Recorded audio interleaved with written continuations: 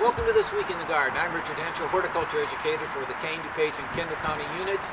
And I'm outside here, just outside the extension office, and we've all heard about invasive plants and invasive species. We found a couple buckthorn growing up into this chokecherry last summer and thought we'd do an experiment. And the expectation is that we left about a 4 to 6 inch stem of that buckthorn. We have covered it in a black opaque plastic bag. The expectation is that when spring rolls around a little further here and this buckthorn starts to grow again without finding any sunlight, it won't be able to do so.